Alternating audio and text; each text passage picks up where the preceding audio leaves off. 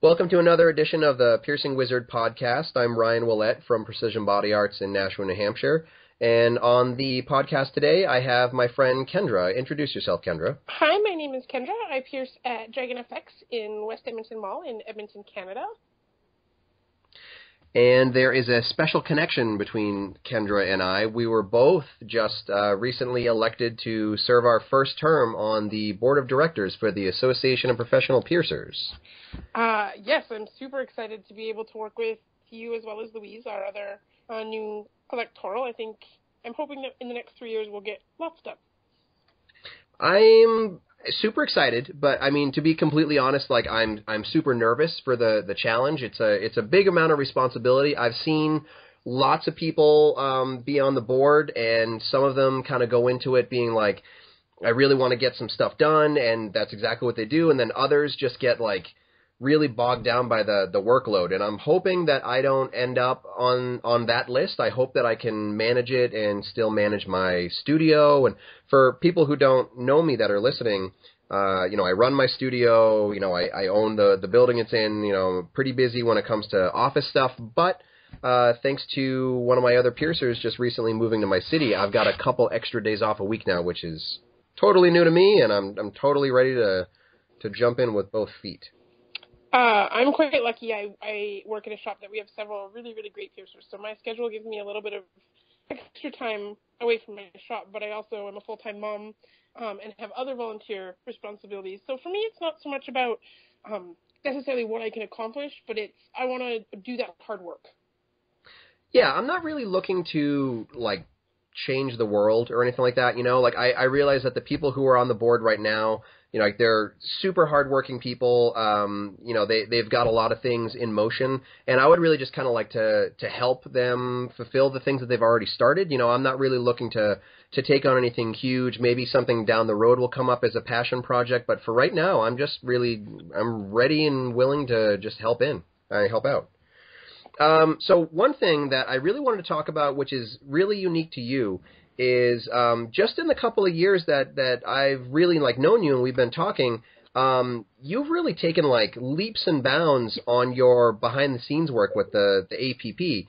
And for people who don't know, I am one of the people who helps to get people scholarships to go to the APP conference, and Kendra was actually one of the LD scholars. What year was it?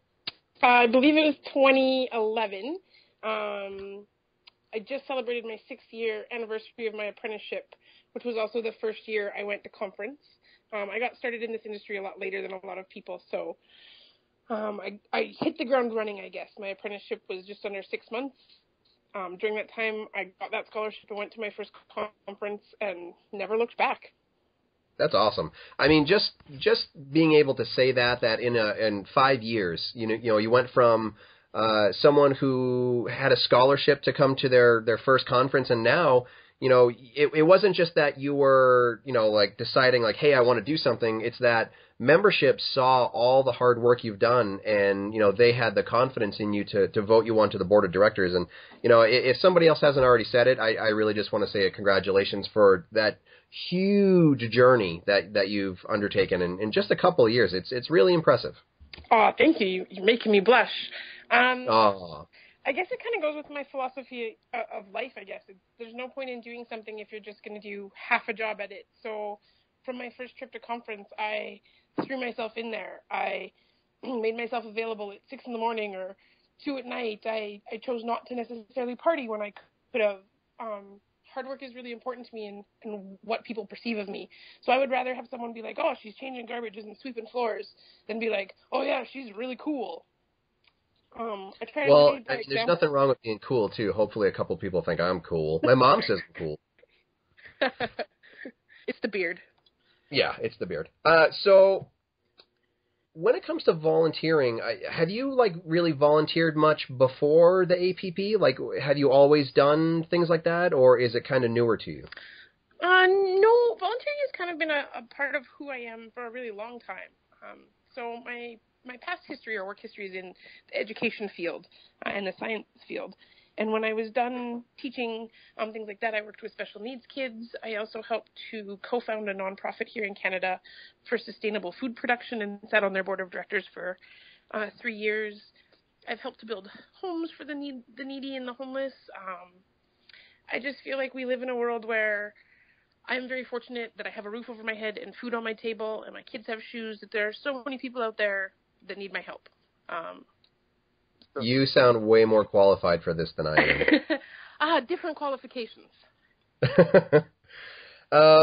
So, one person I definitely want to get on here for the podcast, but, right now she's got kind of like a tough patch with work because she recently just had an accident where she's in a cast for a little while. But, Caitlin McDermott has been a huge impact on the both of us in our careers. And I really think that her voice would be great for people, not just piercers, but, the clients that are listening to this maybe don't realize how big of an impact she's had on our industry.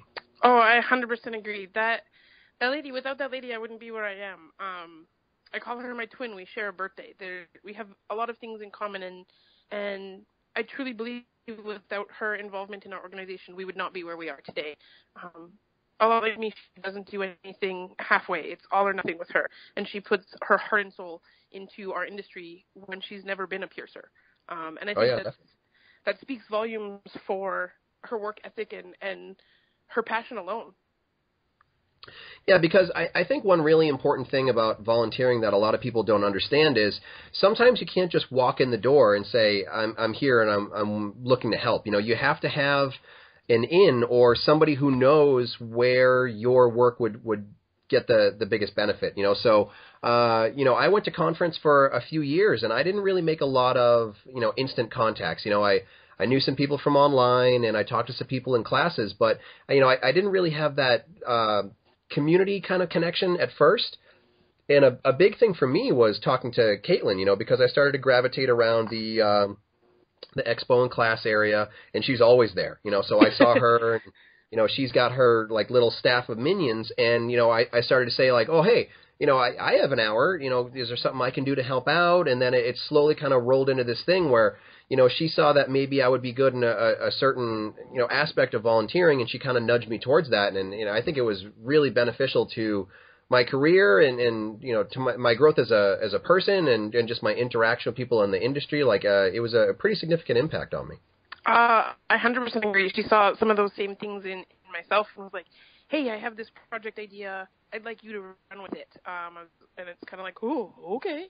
The fact that she puts her trust in you is an amazing gift that I don't know if a lot of piercers understand what it means when she says, I believe that you can do this. Last year I had the privilege of being promoted to the registration manager when, unfortunately, one of our volunteers was unable to make conference last year, and it was one of those cases where if she hadn't believed in me, I couldn't have done it because I didn't believe in myself. So. Yeah, well, that doesn't look like an easy task. For anybody who's been to conference and has seen the registration area, like how difficult of a job that must be just from the sheer volume of people they get. But, if you've never been to one of the APP conferences, like registration is like, that's the trenches, like that's where everybody's going to go when they have a problem or a question. They all just kind of like wave after wave kind of flock towards that area. And, you really have to be able to manage a staff to be able to swing it. Yeah, and Caitlin has built a great team. So we're very fortunate that all of us work well together. We rely on each other to do things. I know that I couldn't do that job by myself if I didn't have her supporting me and the people that work alongside of me, which is kind of nice. It is. So speaking of, going back to the scholarship, the scholarship for the 2016 conference is going to be ramping up pretty quickly soon. I'm pretty sure that applications are being accepted right now. You can go to safepiercing.org. You can find out a little bit more information about it. If it's not directly up on the APP website, I think it's going to go live when the conference website goes up. That should be up fairly soon.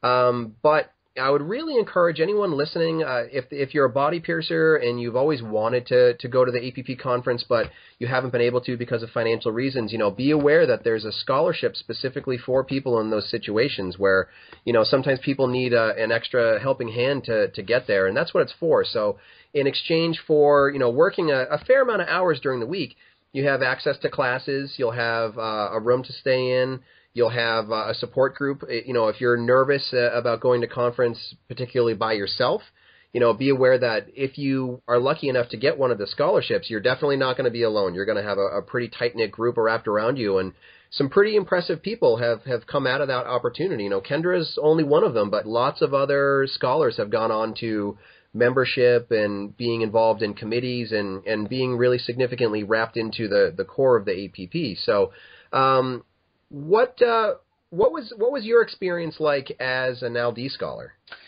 Oh boy, it was a roller coaster of good and bad all at the same time. 2 days before I left, I called Caitlin and said, I can't do it. I can't get on the airplane and I can't come. There's just too many people I'm going to not know, and I'm too scared. And I think if she had the opportunity to fly to Canada, she would have came and put my butt on the plane herself. And she said, no, we'll see you here. And so the entire process was building confidence in myself, knowing that it was something achievable.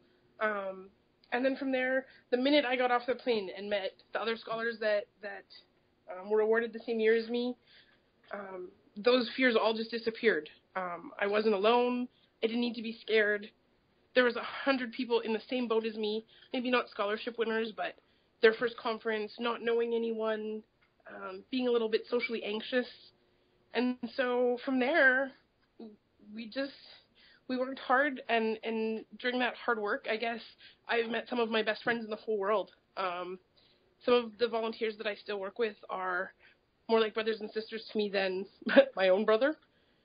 It definitely does seem like that kind of like almost summer camp mentality. Is that a good analogy for someone who's a Canadian? Do you guys have the same kind of like summer camp system there?